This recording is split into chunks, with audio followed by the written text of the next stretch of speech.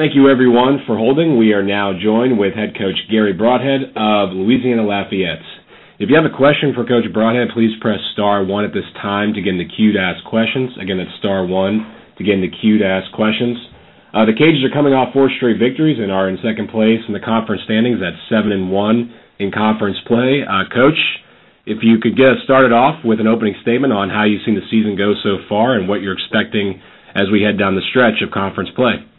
Well, I mean, I think we've been playing pretty good, especially since we started conference. You know, our defense is holding most opponents into the 50s, and that's kind of our goal. And you know, our guard play is really good this year. You know, with Kiki Veal and Keel Wilridge and Jalen Garden have been playing really well with the added fact of Bree Cooper as a freshman. So you know, team's getting better as we go, and we're excited about the rest of the season.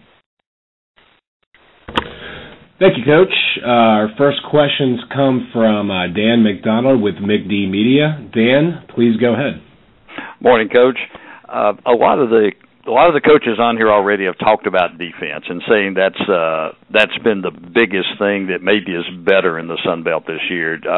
I know that's something you've emphasized all along, but have you seen that you think that people are playing defense better across the league? I think so. You know, I think Joe Foley started that, quite a few years ago, and everybody's looking how successful he is. So we look at as we're always looking for better ways of improving. But I mean, across the board, from Troy to, I think Arkansas State, Little Rock, and UTA defense has really, really improved across the board. Yes, I do agree with that, and and then for us too, we're getting better at it. So it's, to me, it's what wins championships when everybody wants to win one. So they're focusing more on that instead of scoring. What has been the thing that you, if you can put it specifically, the things that you've done well so far that's enabled you to get to 7-1, and what are a couple of things that you think y'all need to shore up going down the stretch? Well, I think the big thing for us is turnovers.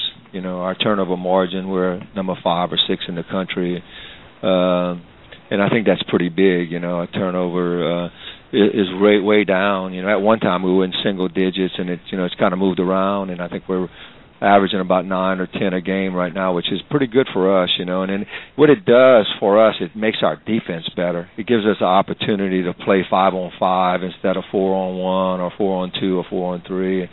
And it gives, it kind of slows everybody down if we can keep the turnovers. And I think that's something we got to continue to work on. We got to continue to rebound. I've been impressed with our rebounding and keeping people off the boards, but we got to continue to rebound to win, especially, with, like you're saying, with all the defensive teams. And then, our offense, we've changed a little bit about our offense, and I think we're taking better shots.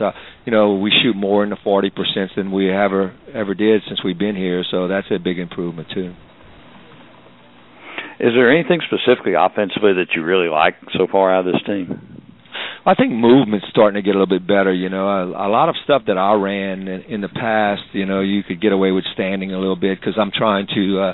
I always say offense is not a dictatorship. I mean, it's a dictatorship, not a democracy. Not everybody's going to touch the ball. Well, we got the ball in more people's hands, and there's more movement. So you, as a player, without the ball, have to move, and so it creates a little bit tougher to guard. And I like it. We're getting better at it.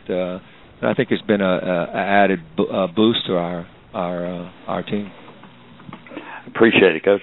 Thank you so much.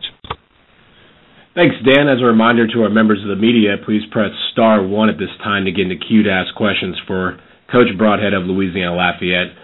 Coach, before we get to those questions, just want to ask you, as a coach, obviously you can't really look ahead past your next game too much, but as outsiders, we can kind of look ahead and see a matchup of the first and second place teams going down in Lafayette on February 11th when y'all host Arkansas State. When you guys played last time in Jonesboro, Arkansas State came away with the win. What did you learn from that game that could possibly help you down the road when you host them on February 11th? Well, I'm just hoping they slow down a little bit. I tell you what, they can score, and then I thought they defended really well.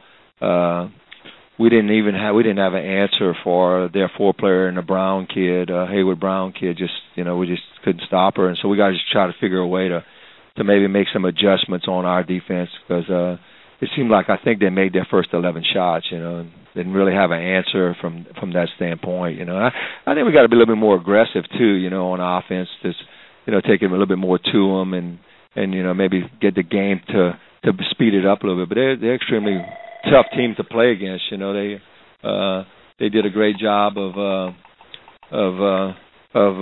scoring and defending also. So and it's just to see if we can maybe kind of even off those matchups while moving some people around. All right, Coach, thank you very much. That's all the questions we have for you today. We appreciate your time. Okay, thank you so much. Appreciate y'all.